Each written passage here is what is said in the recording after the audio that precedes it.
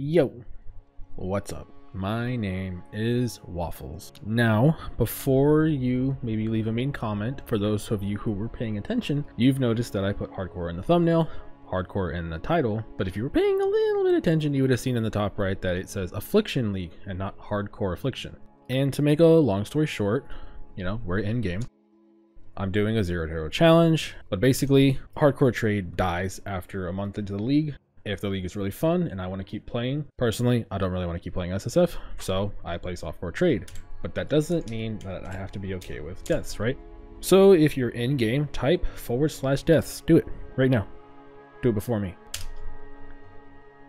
And you can see I have 0 deaths. So basically, I'm just playing hardcore and softcore trade. It's a fun little thing. I call it a Nuzlocke, and you know, that's that. Now on to what the rest of this video is. Well, it's about DD, and in my opinion, from my experience and my research and my path of building, I believe Detonate Dead is the best magic finder to push T16s deathless. Now I said a lot of words there, and I meant those in that specific order. T16s deathless. And you don't have to be, you know, okay with deathless, obviously, right? I'm going to give you the tools in the build, and you can just do whatever you want. Throw her into crazy T16 mobs, see if she survives. You know, you can do all that. For me, I just want to give you the template. But like all my other videos, I like to answer as many questions I can think of off the top of my head that people would want to know. So I don't waste anyone's time. And if this builds for you, then you have your answer quick. All right, so let's just get to a couple quick questions. You know, do you need a Mageblood to push T16s? No. I waited until I had a Mageblood to push T16s, but again, that's just a hardcore mentality rather than just gunning for it and hoping and praying, right? Little side note, hardcore is a mentality, and it's not really always about the build. I can give this build to one of my friends who's learning PoE, and he will die in the very first map, even if I put no damage mods on it. It's just how you play and your mentality about playing, but that's specifically to hardcore. I think most people playing this just want a build that's really tanky that can just kill crazy shit in T16s and not have to worry, right? And that's where I think this build can absolutely excel. So no, you don't need the Mageblood. It just adds another layer of tankiness. Numbers all make sense in my opinion. You can take my mid-tier set of gear and go to T16s, which goes on to the next question, you know? How does DD work and things like that? Well, here's the deal. Detonate Dead is probably one of the most researched, calculated, and solved builds in PoE. It's been a meta build for 4 years now. I wish it was nerfed more than it already has been, but you know, that's not a part of this video. That's the side note, but it's not. And when I was looking and researching for builds, I came to the conclusion that Detonate Dead was probably the best build I could play to do exactly what I wanted to do. So because of that, I won't be going into extreme detail. Most of my guides are usually newer player friendly. This one's going to be very surface level on DD, and I'm just going to be talking about different things you can do at different gear sets depending on how much money you have, and that's mostly it. But if you wanted a quick rundown, long story short, why Detonate Dead I think is the best. In low tier maps, it doesn't actually feel good. I MF'd with this, you know, tier 4, tier 7, all the way to tier 16. And you actually feel the worst in tier 4. Tier 7, you're fine. And I spent a majority of my time in tier 7. I found a Mageblood in tier 7. I found a Headhunter. I found, you know, Soul Takers and all that stuff. I farmed all of my money in tier 7s, and it's fine. But if I took that same gear and just went into T16s, I would literally just do double damage. And that's just because, you know, the way mob HP and corpse life works. So DD excels because unlike other builds, it gets stronger the harder the content, and 90% of builds just don't work like that. So hopefully that answers your question of why and the intricacies of why DD, in my opinion, is the best. Now, as with most builds, I will say there's always like some sort of negative. With Detonate Dead, the only negative I have is that with my iteration of gear here, if you're using the mid-tier set of gear and you're doing like T7s, for example, if you run into like, you know, Ignite resistant Soul Eater mob or something like that, just skip it. Just skip the fucking mob. You know, I think most builds have that problem of you run into a literal handcrafted mob that was designed to literally just fuck your life over and over again. And sometimes you just got to move on. Don't sit there and try to kill it for 2 minutes. Just skip the mob and move on. Detonate Dead works with, you know, a bunch of corpses around you. So if unfortunately you run into a Soul Eater or super fire resistant mob or something like that in T7s, then just move on. You know, it is what it is. In T16s, you can kill those mobs 100%. Other than that, I go through T16s and honestly I do too much damage. I blow up the Stygian Spires way too fast, which would get me to my next thing. There's going to be a section, I don't know where I'm going to put it, and I'm going to answer a few quick questions about the Stygian, the Abyss strategy that I have a video that explains the Atlas, but I still get a lot of questions that people are having trouble with these spires, or if like you know, hey, I blew it up with an explosion and it died, is there a way around this, things like that. So I actually have a couple of solutions and I'll go into detail about those later. And during that part, I'll also talk about what level of juice I spent on each tier of map / each tier of gear, right? So in tier 4, so if I was playing, you know, the super broke boy version, what was I using, right? And then at what point did I start adding like sextants and stuff? So there's going to be a small section. It won't be too long, but I'll try to fit as much as I can in a short amount of time later on. But if you just want that, you know, timestamps are your friend. You can fast forward to me in the future. I think another question people would want to know is, can you do, you know, chain reaction, I believe it's called. And my answer would be, yeah, sure, totally can. I haven't made a POB for it. I would have to sit here and really, you know, think about it, put it together. I'd have to probably change it to a necromancer. But hey, if somebody wants to see a chain reaction version, then let me know. I'm gonna be honest, it's not something I've really thought of, and POBs do take quite a bit of time to make, especially because I like to min-max them so nobody has any problems with these builds. So it'll probably take quite a bit of effort, but if people want it, then I wouldn't be against trying to make one work. But as of right now, I play DD Ignite, so that's what you're gonna get here. Aside from that, I can't really think of too much. So like I said, this is gonna be more surface level. I'll talk about things like, you know, 4th vow, my gearing options, how I crafted the very few pieces of gear, but that's it. I think let's just get to it. All right, so obviously you make sure that you switch it to, you know, broke boy, broke boy, broke boy. Ain't nothing wrong with being a broke boy, but you don't have to be a broke boy for very long. So hopefully by the end of this, you'll be able to get this over with. Now, broke boy gear, you know, change all the tree, the skills, the items to, you know, the broke boy version. There's not a big difference, just a couple changes, but that's it. The skills are essentially the same the whole time. The only difference is that on the low end, I recommended Blood Rage instead of casting damage taken Molten Gel. That's it though.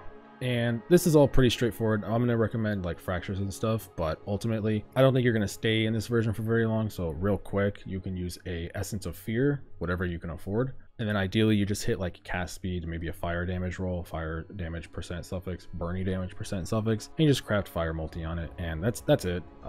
There's really not much to really explain here. Like I said, I want to keep this a very surface level because the other gear is a little bit complicated and there's a lot going on. If you wanted to get a fracture, you could just get fractured cast speed, but I wouldn't recommend it, especially on this scepter, because this is a elemental overload scepter. So there's probably not going to be many fractures on it. I would just roll it with essences and get something good, and there you go. It's detonate dead. Detonate dead kind of does all the work for you if you're in higher tier maps. Lower tier maps, you're definitely just going to feel a little weak no matter what your gear is. Right here, tier 2 suppression fracture is completely fine. I wouldn't even recommend like a ton of essences. Just use whatever cheap thing you have. Just try to get some suppression. The helmet, you can get fractured rarity and you augment for rarity, and then you regal and try to get a good HP roll, and then your implicit is fizz damage taken, as it can be fire, cold, or lightning. It can even be chaos. I didn't get, you know, roll it to get chaos, but fizz damage taken as chaos is actually the best. I just realized that. Fuck. And then you craft fizz damage taken as fire. 4th vow, I'll explain this in more detail in the next section, but yeah, 4th vow, nothing special. Your gloves, you can get fractured chaos res, you know, roll it with I'd recommend dex essences, and then you just roll it and try to get some okay suppression. And you really want fire exposure on every set of gear no matter what. Just kind of a core part of Elementalist. Boots, get it whatever you can, doesn't really matter. Defiance of Destiny, I'll explain in the next set a little bit more with everything else. And then cap your attributes, and that's pretty much it. Energized armor, same thing, I'll explain in the next set. That's pretty much it.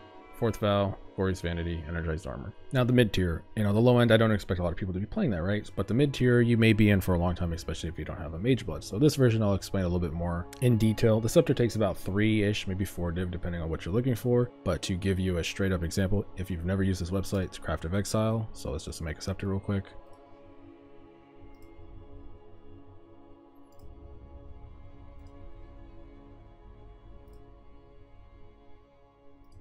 Essence of Fear, we're going to guarantee minion damage. At this point, obviously, I would recommend Deafenings. And you just roll this until you hit cast speed. Don't overthink it. Don't look for, you know, crazy stuff. If you hit something crazy, cool. Otherwise, you know, you just click this until you get like tier 3 cast speed. All right, we got tier 3 cast speed. So at this point, you want at least 1 open prefix.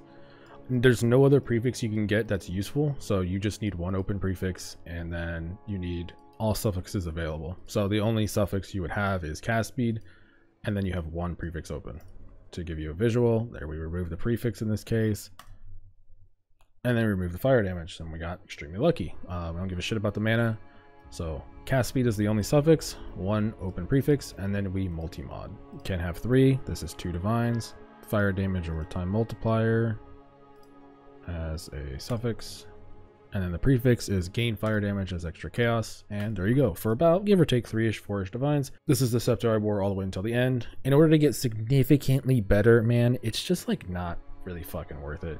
You end up spending like 10, 15, 20 div, and it's just not that big a deal. So I wouldn't recommend it. The shield, I would recommend same thing as kind of the last shield, but this one tier 2 at least fractured suppression, you know, tier 1 if you can afford it, but tier 2 fractured suppression. And I would either recommend greed essences, but you really want chaos res. So realistically, I'd say shrieking envies. I use shrieking envies for pretty much everything. They're about 5 or 6C if you buy them in bulk. So shrieking essences, and you're just looking for like okay life. You don't care about cold res most likely at this point. Purity of elements take care of that for you. But yeah, life suppression, chaos res, not a big deal. Helmet, I just said it in the last version, but if you didn't see that, get fractured rarity, prefix or suffix, augment for tier 1 rarity. So you have suffix rarity, prefix rarity, and then you regal, and you just hope to hit HP. Might take you a little bit, maybe 1,000 alterations or something like that, but eventually you'll get it, and there you go. Multi-mod it. Fizz damage taken as fire, rarity from mobs, because, you know, we're a quant boy. Not hard to make, but, you know, a little annoying. I would say, though, get an armor energy shield base. You kind of need to get energy shield where you can get it, where you're doing Eldritch Battery setup stuff, so you really need to get some ES where you can, especially if your 4th vows rolled poorly. So armor ES, rarity, that's it. All right, 4th vow. 4th vow, there's a lot going on, but I'm gonna try to make this very, very simple, okay? So if you don't know how 4th vow works, then listen up. This is the whole core crux of why we're so tanky. And if you know how 4th vow works, then, you know, skip along a minute. Basically, we want to get a lot of armor. If you look over here, this is kind of how much damage you can take. To give you some like general numbers, around 30k Fizz max hit is most of the time what a hardcore build is going to have. Then LE max hit can be 60, can be 70, and at that point you're like pretty fucking tanky. Your effective hit pool is kind of just like how many goddamn hits can you actually take, right? And in this case, we can take quite a beating in this version without a Mageblood, and that's thanks to the 4th vow and the glorious Vanity Zabaqua setup. So we get armor. That armor is then put into our chaos res. So without the 4th vow, our chaos res hit goes down to absolutely pitiful. But our armor is now working to protect our fizz damage. Our armor is also now working to protect our chaos res. So now your armor is working on 2 layers. Well, what the glorious Vanity Zabaqua does is that it also makes it so that our armor will protect our fire, cold, and lightning too. So essentially your armor starts to protect everything about your entire character completely, which means the more armor, the better. Which also means the more chaos res, the better. Because specifically, what Divine Flesh does of Zabaqua is that it means that you get 5 chaos res, and it takes 50% of all elemental damage you'll take as a hit, and it'll just throw that into your chaos res.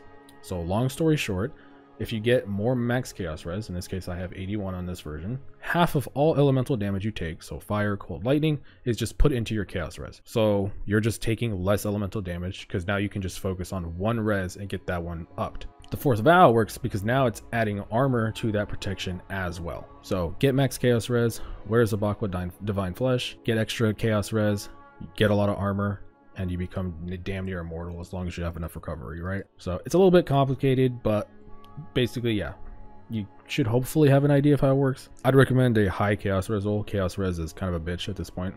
Gloves, kind of the same thing as the last gloves. High as fuck chaos res. Tier 1 suppression, probably not really negotiable anymore. And then I rolled this with shrieking essences of whatever the dexterity one is. If I'm smart, I'll put one on screen. If not, then, you know, quick Google search will solve it for you. But yeah, we need dex, we need strength, you need suppression, so you got to get it where you can.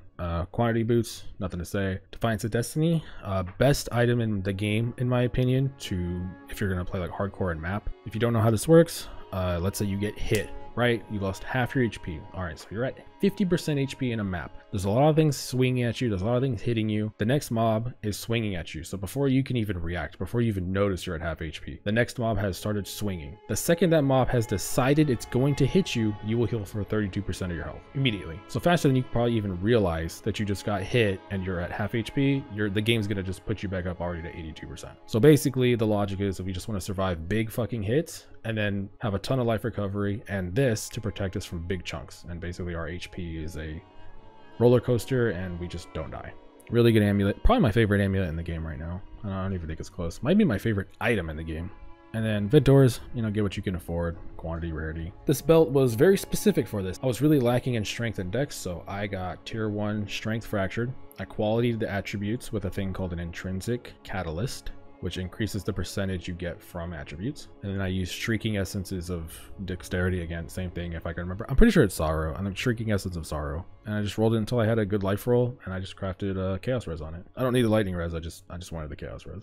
But yeah, just Attribute Belt, good life. The flasks, I would get these exact flasks that I have here. Gain 3 charges when hit. You're getting hit by so much shit, right? So your flasks are permanently on. So these exact flasks, poison immune at this point. I don't think it's really negotiable.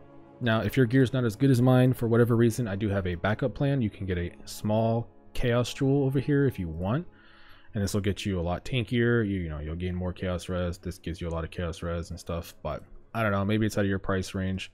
For now, I'm just gonna leave it off, but if you need Chaos Res, this is, in my opinion, the easiest solution, is to just get an added small Chaos Res roll. You absolutely need a Corrupted Blood Jewel. I have the Pantheons and everything set up in a Poison Flask, so you need to run the Pantheons I have ticked, and you need a Corrupted Blood Jewel. It's mandatory, otherwise you're just gonna run, get bled, and die. Obviously, you don't need a really good jewel, but just get a CB jewel. Down here we have Energized Armor. So the Mageblood version, I don't recommend this because you're tanky enough, but on this version, because we're kind of hurting a little bit on the Fizz protection, Energized Armor just makes it so that you get bonus armor from these nodes. This has reduced from crit, and then we're taking the Fizz is taken as chaos. So it's just a really good combination used in a lot of builds that need armor, and obviously, like I said earlier, we need as much armor as we can get. Our armor's a little low on this version, but it's as good as we're gonna get. And then your charms, 2 are for suppression, and then I recommend this. Endurance charge when hit, which means I would recommend you do not do monster steel charges because your endurance charges are pretty fucking important. And then if you're hurting on Chaos Res, you can get 5 Chaos Res per endurance charge. So what does this say? This says 4 endurance charges and it says 20 Chaos Res. I think that's insane value. They're really cheap. I think I bought this for like 20C. So again, I just realized, yeah, you can use this in the mid-tier gear. The reason is because you want phasing on kill. So I'll have to move this part around. But yeah, phasing on kill is how I got to not using things like a quartz flask and stuff like that and be okay. I definitely would recommend get that, especially if you're focused on not dying. But if you're chilling, you can get Culling Strike if you want it as an option for damage. But yeah, that's the mid tier. Not too complicated, pretty straightforward. The Scepter is the only thing that actually takes a lot. The rest is just fractures and essences as usual. Now Mageblood. Nothing really changes in the skills. The tree changes, but the long story short is you're just spending more money. If you have more money, then just spend the money to get better gear. The shield is kind of annoying. Realistically, with the way I have my math done, I only need tier 2 suppression on the shield, and I can get like high suppression rolls on the charms to make it work. But Chaos Res just makes you tankier, and at this point I had the money, so I was like, fuck it, I can add a suffix to the shield I basically already had, right? So yeah, 3 max Chaos Res. I rolled this with Shrieking Envies until I hit tier 2 suppression. That's it. Not too complicated.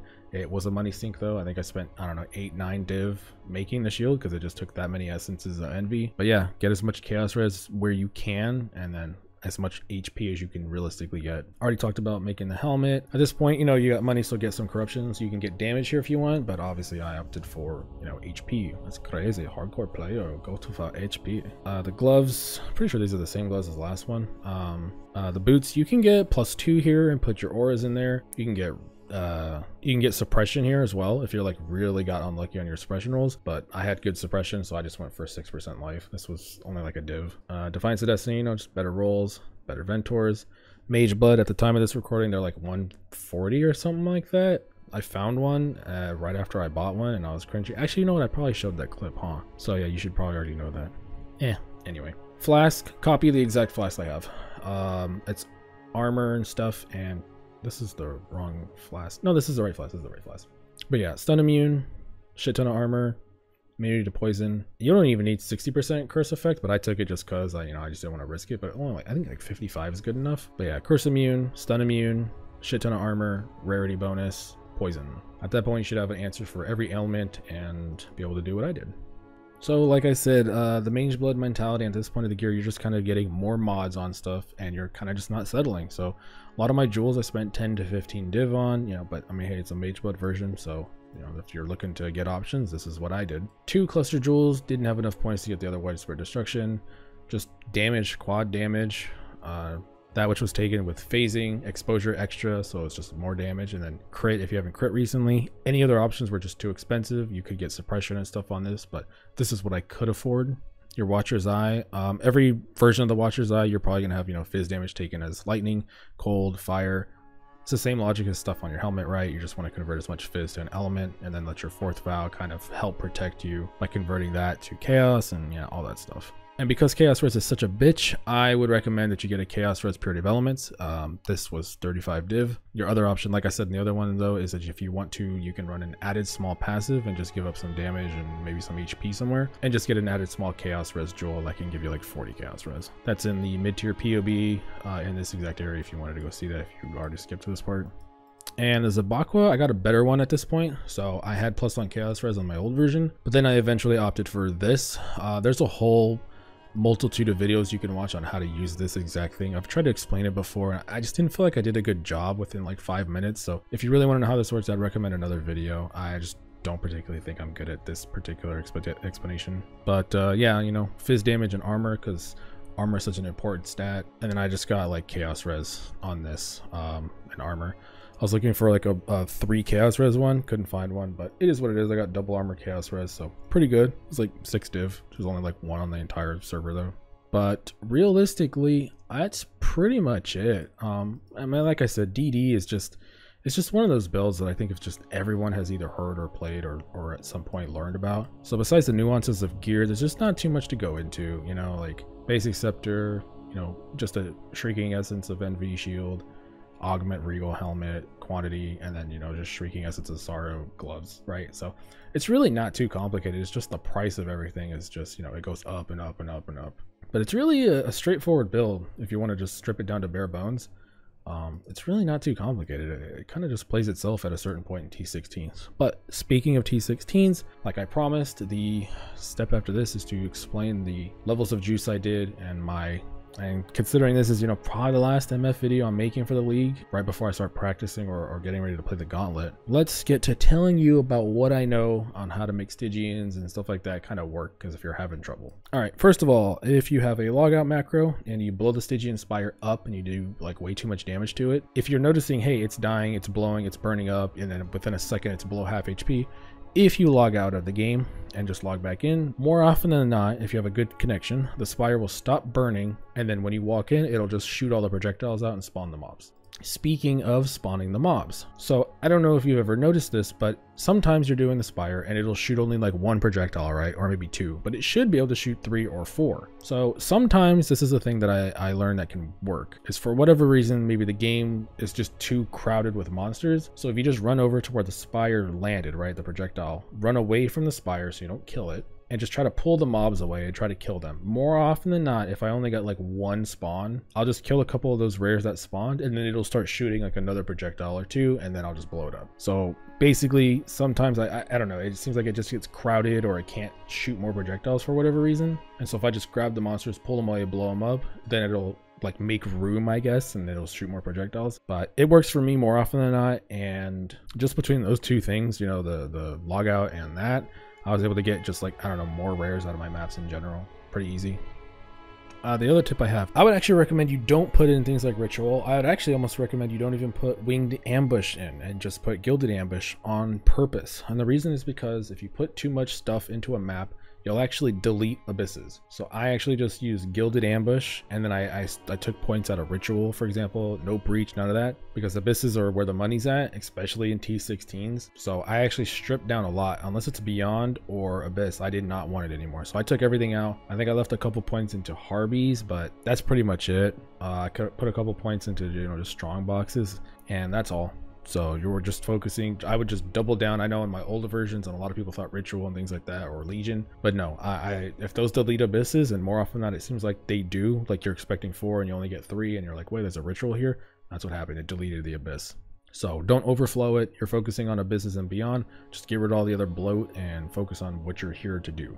The next thing, I would actually recommend that you maybe don't do Cemetery. In my opinion, I only got maybe 7 cards in the 4 days I was farming cemeteries. I was only playing for, you know, 4 hours a day. I didn't go crazy hard. I was pretty busy and I was not feeling well and just, you know, all that. But from my experience, Jungle Valley, I think you just get so many fortunate cards. It's a straightforward layout. I just got so few of the 5 div, 5 exalt cards. Like, don't get me wrong, I got them, but it was, you know, like once every like 20 maps, whereas every map in a Jungle Valley, I get fortunate cards. So I'm pretty sure fortunate cards drop in tier 7. Maybe double check me and tell me if I'm wrong. And if you don't know, the fortunate card is a divination card for 2 divines. And specifically, if you're doing T16s, I would absolutely recommend Jungle Valley because of the altars. Jungle Valley boss does not exist, so your altars will always have a high chance to roll quantity and things like that. So in my opinion, Jungle Valley is pretty goated. Those are the few things that I haven't mentioned, and I didn't really hear a ton of people mention, that helped me a lot to get a little bit more out of my maps. All right, to do progression, I was thinking of doing this just by saying it briefly, but I figured it'd probably be better to do it visually, right? So when I was doing tier 4 maps, I had like no quant, no nothing like that. I was just rolling 2 proj, 4 mods, and I was throwing in a Gilded Abyss Scarab. And after a couple maps, I started buying a few Gilded Reliquaries because, you know, I was able to afford it. And I just did this until I had enough money to move on, get my quant gear, things like that. In this tier, I started rolling for 2 proj, and like I said earlier, hardcore is a mentality. How did I, you know, do all this stuff, you know, deathless? I'm running 6 mods. You just take more time rolling your maps. You know, don't do Fizz as extra fire, cold, or lightning. Don't do less recovery unless, you know, it's a really juiced map, because it's really annoying because you can't cast, you know, abilities consistently. You know, maybe you just roll with 1 damage mod. You know, that's it. That's I was comfortable more or less doing 1 damage mod and then like crit. In my opinion, crit is free. So roll like, you know, maybe 1 damage mod, you know, frenzies, things like that are fine. And it's just a mentality. Take your time to roll the maps. You know, I exalted my maps at this point to get 6 mod. And then I added, you know, divination and then ambush at this point. And then from progression, the cheapest into, you know, the most valuable into the most expensive. You know, I added abyss once I, you know, did another 10 maps. I added strong boxes, did another 10 maps, and then I had more than enough money at that point to go throw and beyond. And from this point on, I just use full Sextants. And I don't have winged on me right now, and I don't really want to whisper anybody to just buy some. I'm probably done with this character in this project. So winged abyss, winged reliquary. I would not say winged ambush for the, I may have mentioned it before, but basically you don't want to have strong boxes replace abysses. So you want strong boxes, but you don't want an abundance of them necessarily. And then winged divination, and then I went to Jungle Valley at this point. Same thing. At this point, I was just not interested in doing any damage mods. No fizzes extra, nothing. Percent monster damage is probably the only one I'd have been okay with. Frenzy, you know, stuff like that. But that's it. So I was just, you know, rolling these, 6 modding them, and then that's all. And then all of these are the same thing, right? Nothing particularly insane. You know, AoE, reduce crit. Crit, like I said, I think crit's more of just a free mod. We're completely element immune as long as you're paying attention. So you don't care about ignite, you don't care about poison.